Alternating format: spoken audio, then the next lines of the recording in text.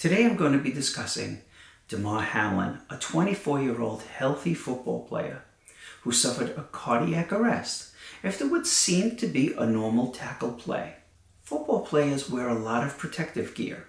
Aside from the helmet, there's shoulder pads and a chest plate, which has a softer understructure but a hard outer shell. It's designed to reduce blunt force trauma.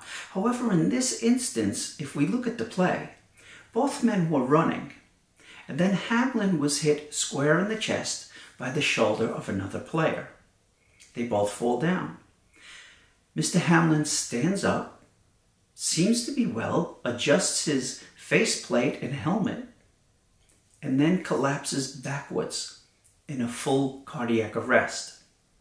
Hi, I'm Dr. Messina, and this might seem a little unusual for a channel dedicated to aesthetic medicine, lasers, and rejuvenation. However, I am a physician and I have fellowship training in critical care medicine. When someone gets blunt force trauma to the chest, several things could occur. You could get bruising to the heart and lungs. You could get shearing of the delicate arteries coming off of the heart. You can get a pneumothorax, where we collapse the lungs and then you can't have any type of gas exchange. Or you could have a dysrhythmia, and in this case, I think dysrhythmia is going to be the culprit. When you suffer blunt force trauma to the chest, there's a potential that you bruise your heart. That bruising of the heart can make it significantly less efficient. It could also cause bleeding under the membranes of the heart, called a hemopericardium. And that will affect the ability of the heart to refill. It'll squeeze, expel some blood, and then it can't refill. It doesn't have the space to refill. That's a potential. And that will cut off blood flow to the brain.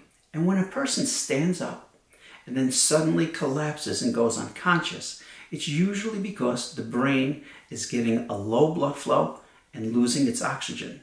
And the brain has no capacity to carry oxygen. Therefore, once the blood flow is sharply reduced, or worse, cut off, you lose consciousness and you start to damage brain cells almost instantly.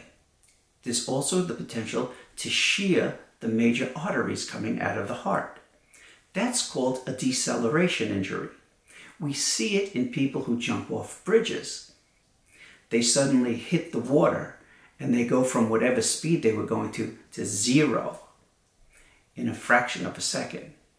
It also happens with race car drivers who suddenly hit a wall at 200 miles an hour and their body looks perfect, yet their heart and their arterial system is going 200 miles an hour. Then all of a sudden it's going zero. It twists and shears, and any ripping of the aorta will have a catastrophic fatal result if not treated immediately. I don't think this is the case for Mr. Hamlin. The reason why is we would have heard that he had to have some thoracic surgery. They haven't mentioned anything about that at the time that I filmed this.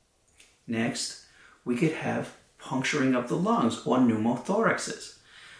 If you damage the membranes around the lung, it changes the air exchange because it changes the pressure between the outer side of the lung and inside.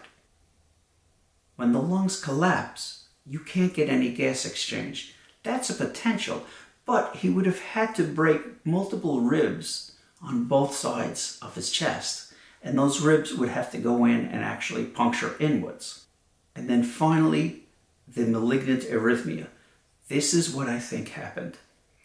The heart is a delicate network of nerves and muscles that work in a very coordinated fashion so that the atria at the top of the heart squeeze, then relax, and the ventricles then squeeze and relax, pumping the blood in a forward flow action.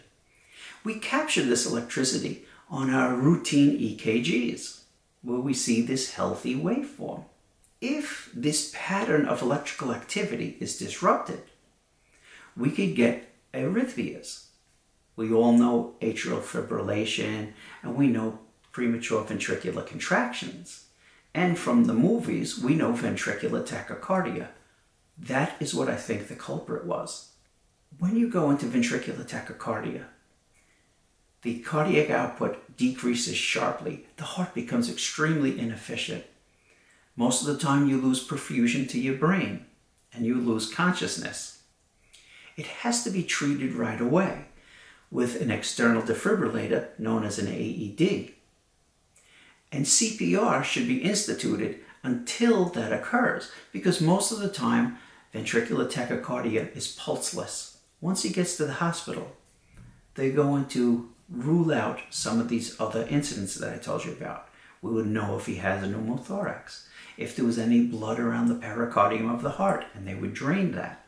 If he had any cardiac contusions, which would be evidenced by certain blood tests. He would be intubated and placed on a ventilator. All efforts would be made to reduce the demands on his brain and give it a rest. They might induce a medical coma.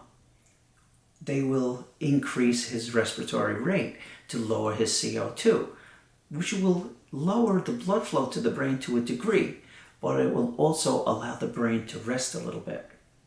And they would give other agents to also allow the brain to rest. And they might keep him in this medical-induced coma for several days. Hopefully, the initial brain trauma could resolve. Unfortunately, many times when someone undergoes a cardiac arrest, there is some form of brain damage. Time will tell. In the meantime, we should just keep him in our prayers and hope for a full recovery.